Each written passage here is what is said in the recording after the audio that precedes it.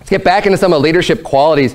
You need to be apt to teach. We see teachers in Scripture. We see the teachers. The Levites were teachers of God's Word.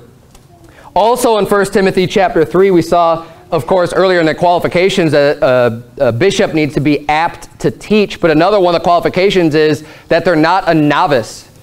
A novice means a newbie, a beginner, someone who's new at doing that, someone who's inexperienced. And that actually just makes common sense if you think about it. If you want to be able to teach something and instruct other people how to do something, whatever it is, anything. If you're going to be a teacher at something, you can't just be brand new to it. You have to learn it and know it in order to teach it unto others. I mean, think about, if you think back to maybe sometime when you're in school, you're learning something new. Think about the very first day you learn something, or maybe you start to understand something. There's a big difference between getting it and just finally understanding it, and then being able to just explain it completely to somebody else.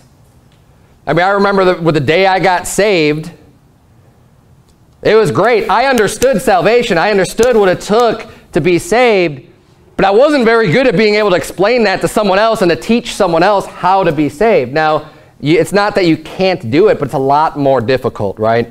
And it takes time and practice to be able to get better and better at something, to be able to really be good at teaching something.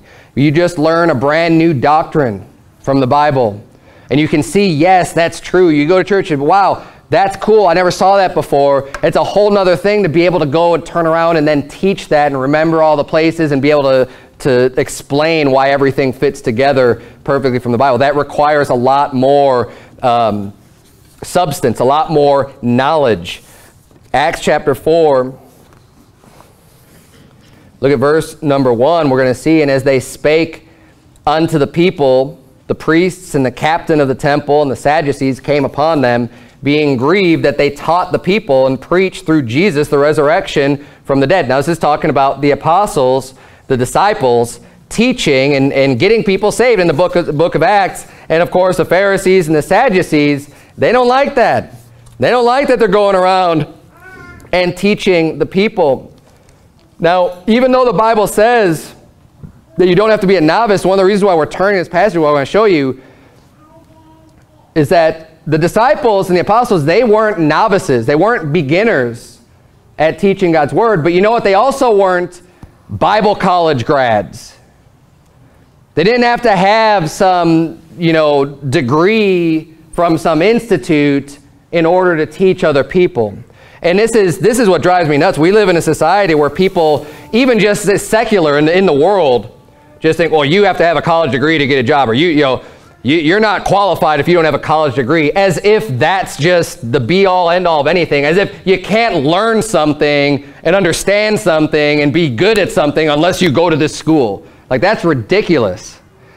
Most people, most professionals will tell you that, they may say college is okay or whatever, that they may have learned some good things, but what you really learn, you learn on the job. What the things that really matter, that really benefit what you do and that make you better at what you do, you learn those things through working at it, through the experience. I have a computer science degree that I earned at a 4-year university.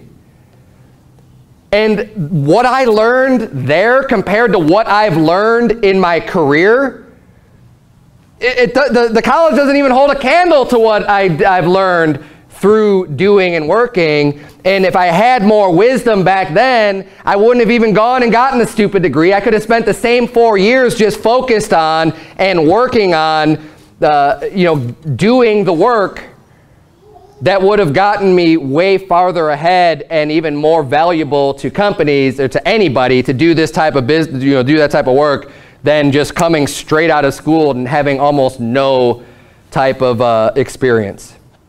And so when we say here that someone needs to be not a novice, that's not saying you have, again, it's not just putting some artificial, college degree on something. But it does mean you still have to know what you're doing. I mean, I'm the pastor of this church. I don't have a Bible college degree. But that doesn't make me a beginner. That doesn't mean I haven't already studied and learned and trained and was taught under teaching to get to the point to where I'm at to be able to teach other people.